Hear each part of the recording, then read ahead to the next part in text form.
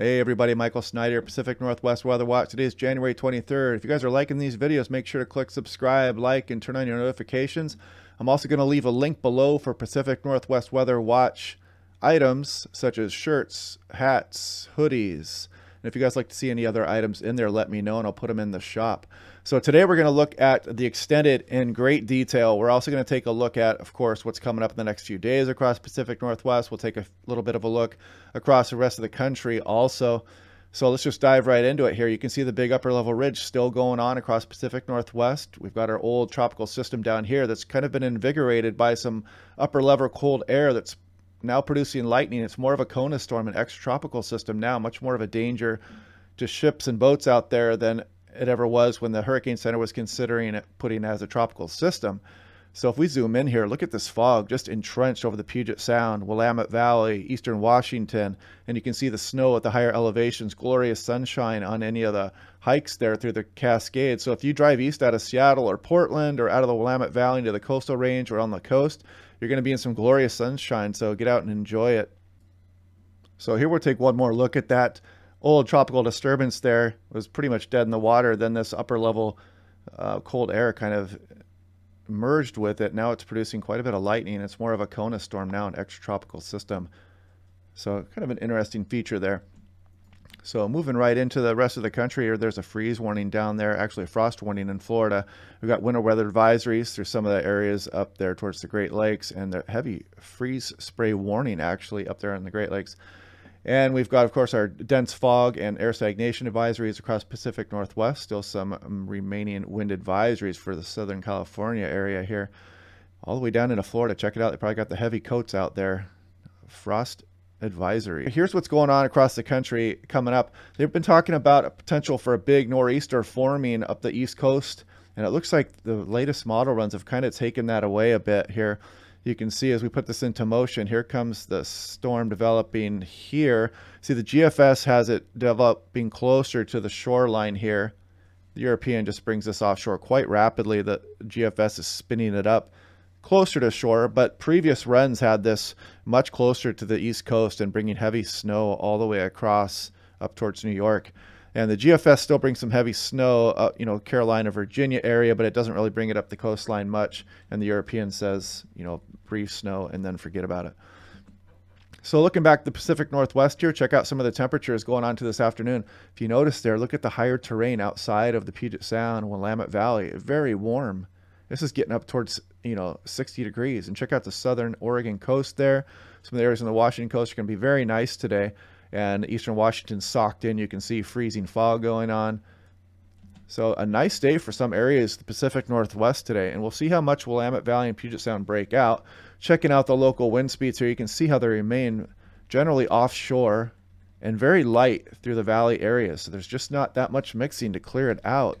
Taking a closer look at southwest Oregon here, you can see the dense fog advisories, air stagnation advisories. Of course, I wanted to mention the beach hazard statement here too. So we've got the potential for sneaker waves, and the weather is very warm down there, especially along the coastline.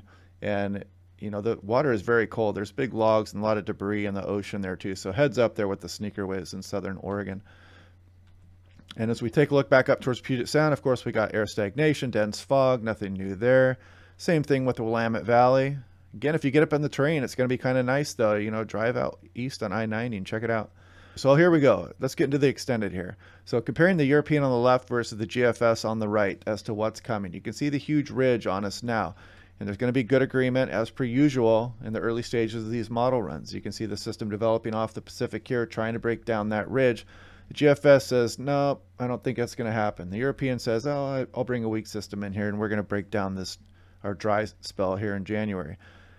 So there's where the first disagreements are. But you can see there is agreement in this ridge building out here. And that's what we're looking to see if that's going to drive some Arctic air into our region later on into early February. So as we bring this into motion here, you'll notice how the GFS and the European have different shaped ridges here. This is kind of pinching off the Arctic air possibilities into western Washington and Oregon there. And this leaves the door open a bit more here on the GFS. Arctic air, and this is so far out that either one of these models could be right now. But this ridge extending this far north and east is generally not a great pattern for Arctic air to get into our region. So that's something we'll be watching over the next few days here. Here is the Canadian versus the GFS. This is now, and again, good model agreement initially with the ridge, but you can see both the Canadian and the GFS kind of kill that system before it even gets to the Pacific Northwest and keeps us dry until probably the 30th here. And then it brings that first system through, and then you'll see the next polar lobe kind of being shunted to the east here in a lot of the GFS ensembles here. And then you've got this lobe here with a more zonal flow south of that. So the Arctic air is definitely not a sure thing coming up here. It's still fantasy land, folks. And checking out the GFS versus the European here, 5,000 foot temperatures. This gives us a good idea where the Arctic air may or may not set up. Putting this into the future here, you can see the Arctic air starting to build there in North BC on the Euro and up Northwest Territories and the Yukon and the GFS there. And you'll notice the European pushes that quickly down and mostly east of the Rockies here.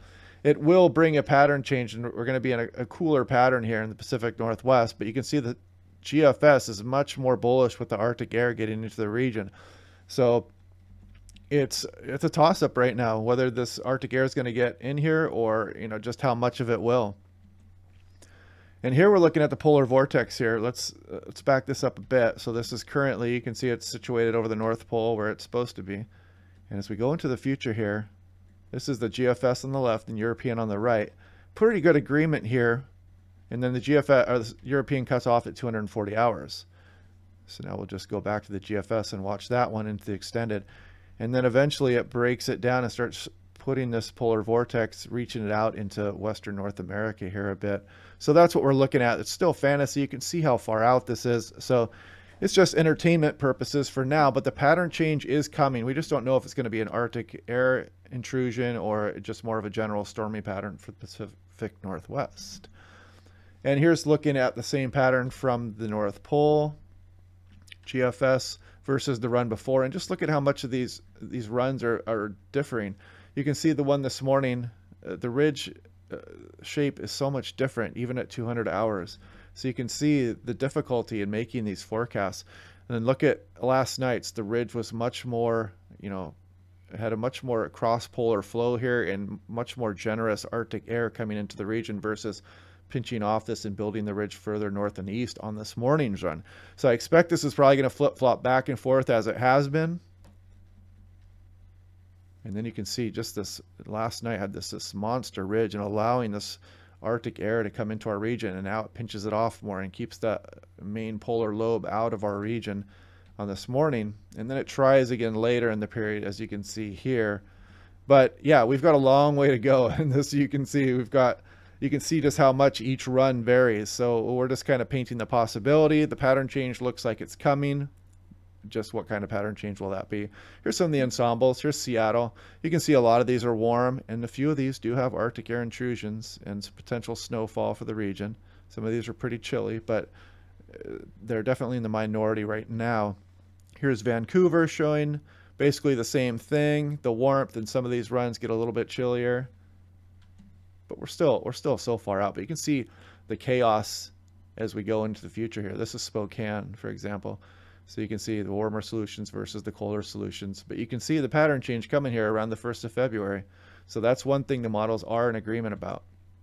And here's Seattle snowfall. You can see there's a smattering of significant snowfalls in here and one big one. But as you can see, it's just very chaotic once you get this far out in the model run. So it's just fantasy right now. It's still just something to watch. So I just wanted to finish up by showing the control run on the European here for this morning.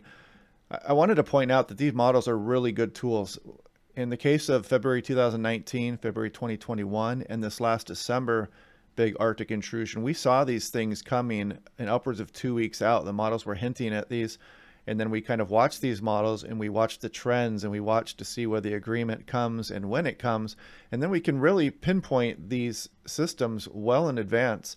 So the trend is your friend.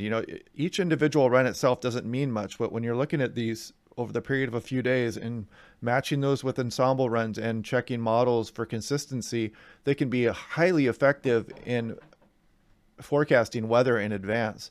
So let's go ahead and put this into motion here.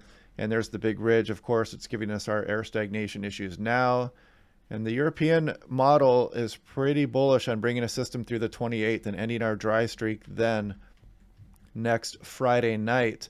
And then you can see that ridge just kind of pinches off this area of cold air as it gets out over us. Not really great for Arctic air intrusion in Pacific Northwest.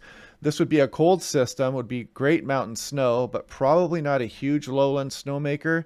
There could be an exception if that surface low sets up just in the right area and we've got an Arctic high somewhat over British Columbia and you get the right deformation band on the north side of that low. You could get a nice snowy system out of this setup. But you can see this ridge is pretty far north and east, and that pinches off potential for a cross-polar flow and a reinforcement of Arctic air into the region. And check this out. This would be a good California storm here off into the future. And then you can see it relaxes a bit and allows another polar lobe to move through the area here even later into the system. This is getting towards February 6th, way out in La La Land, but we do have multiple chances at getting some colder air in here. The pattern is likely to change early February, and we'll get out of this stagnant fog situation, hopefully. And all signs are pointing to that. So hopefully you guys are liking this channel. Let me know what you guys think and feedback in the comments, and I'll do my best to make changes and keep this interesting. So I will talk to you guys tomorrow. Check back on Twitter for updates.